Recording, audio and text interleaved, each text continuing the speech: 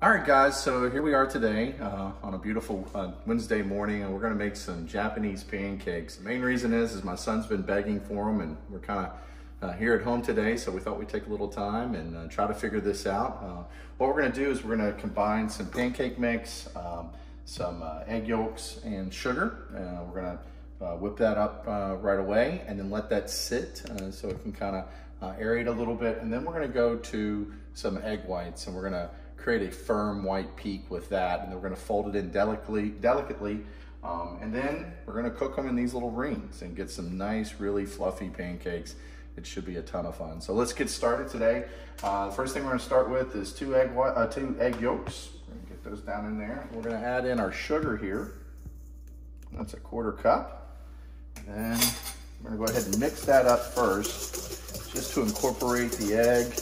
We're just gonna continue. We're gonna mix up our eggs here a little bit, kind of give you some consistency. And then we're gonna add in our milk. About half of that in, about half of our pancake mix there. Continue to mix that up. Finish with the rest of our milk there. And our pancake mix. There you go, there you have it. All right. All right, so the next most important part of this is to do our egg whites. And so we're gonna take an electric hand mixer here. We've got 4 egg whites in here. We use 2 yolks to 4 whites. We're gonna turn our little mixer on here and get this going. It's gonna take a few minutes. I'm gonna blend it kind of a high speed. We're finishing up here with our egg whites, and so just gonna give it a little bit more. It's starting to get a little firm, what we're looking for. Go ahead and start incorporating this in our batter here. I'm gonna come right over here, and we're gonna use a spatula here to incorporate. So I've got this nice little spatula here from Tavolo, good friends over there. I'm just gonna take our egg whites and I'm just gonna slowly, and see how that's got some real body to it. That's what you're looking for. So I'm gonna slowly start to fold that in. Nice and easy. It's really nice body to this egg whites here. Go ahead and scrape all this in. And that's what's gonna make it fluffy for us today.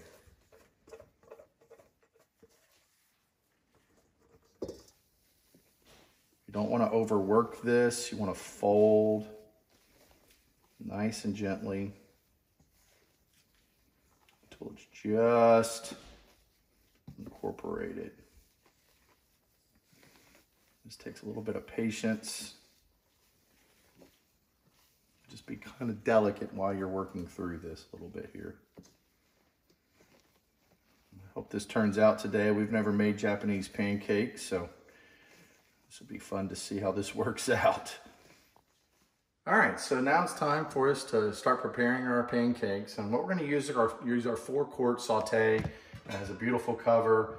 It's gonna work really well for us in this application. So I'm gonna go ahead and preheat the pan here a little bit. So I'm gonna turn this on medium heat and get this up to temperature. We're gonna use a little bit of butter at the bottom to help lubricate the pan and help the pancakes come off nice and beautiful.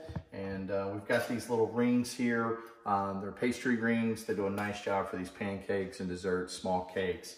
They're kind of a handy little tool. You can even do, you know, if you wanted to make your own egg McMuffin, you could use these to do your eggs in your pan. So handy little tools. I certainly can get them at any of our kitchen shops. There's a lot of independent gourmet retailers that certainly have these. So not very expensive, but really, really handy. So so we're getting this up to temperature here. What I'm gonna do is go ahead and take my rings, kind of drop those in.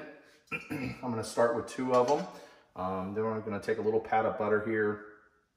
And we're just gonna drop in a pat of butter per ring. This 2 stuck together, so we're just gonna tear that apart. Just drop that down in there and let that start to melt. So we got our butter in there. We got our rings in there, and so now we're gonna put in our pancake mix. So what I like to use is, I like to use a 1 cup little measuring cup, nothing fancy, to pour my mixture in. So we're just gonna put a little bit in there. I'm just gonna pour that in. Get that down in there a little bit. Okay, and that should rise beautifully. And then we're gonna do the same with this other one over here. Get that down in there. And also I've turned this down to pretty much as low as it'll go. I went a little above the simmer stage on this particular burner, but at your house, you want to cook this on low temperature. And it's going to take you about 10 minutes. I'll drop this down in here.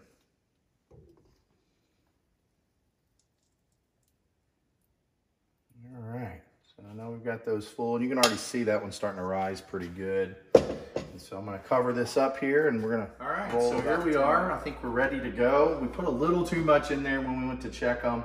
It took about 10 minutes here.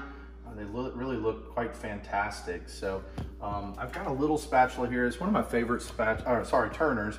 Oh, it's one of my favorite ones because it's super thin and flexible. I got this from RSVP, but I'm just gonna work this right underneath here, just like that.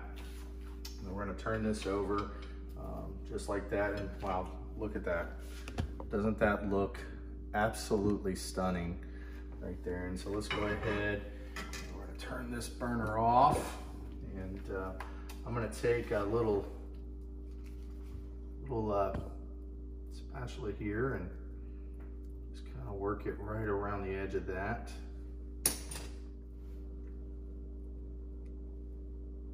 Oh, look at that. Look at that. Isn't that awesome? Put that right down there. So that's our very first one, our very first Japanese pancake. I think the son's going to approve. I bet the daughter even likes it more. And this is a vanilla infused. So we're just going to drizzle just a little bit of this on it. You certainly could warm this syrup. That's typically what I do. So I'm just going to add just a little bit of syrup to this. There we go. And we're just going to take a few strawberries, lay those on there. Certainly if we had some other berries, I think that would be very appropriate. And a little bit of powdered sugar, and maybe just a drizzle more syrup here. And there we go. So that's the very first ever Japanese pancake, and we'll try it and let you know what we think. So be sure to check us out on our Twitter, our Facebook, and Instagram as we continue to build more of these videos for you guys, just showing us some simple things you can do in your home.